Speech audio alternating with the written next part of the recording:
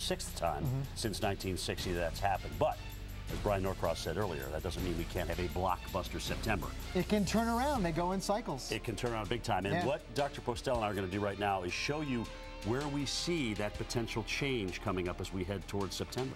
We are seeing some slight changes, I think, over the tropics right now, in particular over the Atlantic. Let's have a look there right now through the water vapor imagery, which shows us where the dry and moist areas are. The bronze shading right in here is the dry air, and this is really over the last 24 hours, this loop.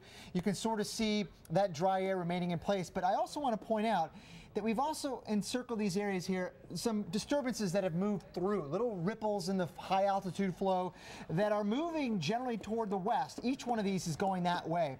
And they don't look very impressive, right? But even right now. No, they don't look very impressive, the waves on their own. But you know what? The moisture content looks decent. Yes, and what you're referring to is that dry air has basically been now displaced a little bit farther to the north than it has been in, I would say, recent weeks. Right. Okay. So overall, in this region, it's a little bit more humid now, right now, than it has been of late. And but the disturbances are weak. Right now, these disturbances are weak, and they're not taking advantage of an environment that is slowly improving for their chances. I think that's going to change. So what we've got now, this is a way to explain the changes that I think we're going to see. Here's a measure of the wind flow aloft. We have this flow at about 10,000 feet that's kind of going from west to east, and it's kind of gently undulating. It's pretty straight, and so there's not a lot of energy there in that flow, and that is right now. But as we move through, I think, late next week, we're going to start to see some stronger disturbances, bigger ripples. More amplitude. More amplitude, higher energy in the flow aloft. And that may help development in this part of the tropics. Plus keep our moisture.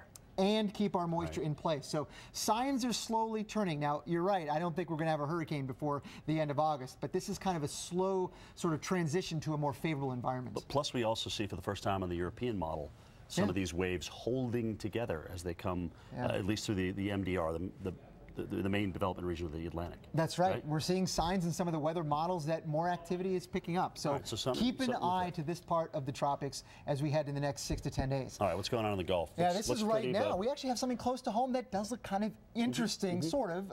And what we've got, you can sort of see on the visible satellite shot over the last 6 hours, you might be thinking, what is going on? You know what? We've got a circulation in there, but it's aloft, about 10,000 feet, probably higher than that as well. And what we don't see with it, it's a mid-level spin, but what we don't see with it is a circulation at the ocean surface. The winds are nearly uniformly from east to west. So an east wind underneath here, pretty strong. But not circular. Plus, we should note the pressures are also pretty high, too, so any rapid chance of us getting a surface circulation doesn't exist with those higher pressures. That's right. That's exactly right. So it probably doesn't have much of a chance. In fact, the Hurricane Center, I think, has now a 20% chance of this developing over the next several days as it generally moves westward toward, I think, the Texas Gulf Coast over the next couple of days. Maybe some benefits, though, right? Some rain? Could be. And if you move through to tomorrow morning, circulation would be about here, and a lot of the thunderstorm activity is pretty close to the coast. There could be heavy rains all the way from Panama City to Houston, and then moving that forward through tomorrow afternoon. The center of circulation is probably right about here in this model. Pretty good estimate of where we think it'll be, but keep in mind there can be a lot of rain right along the coast. But again, another sign of change potentially in the Gulf. This is the first time we've even seen something like this. Yeah, and you know, you sort of get that sense. Sometimes it happens that way, sort of a little incrementally moving in one direction. You're right, it doesn't come at you necessarily all at once. All right, guys, stick around. Top of the hour, we will talk about Evo in the west. Is it going to add moisture to the southwest and maybe even help out with the fires? We'll talk about that. Paul and Kelly back.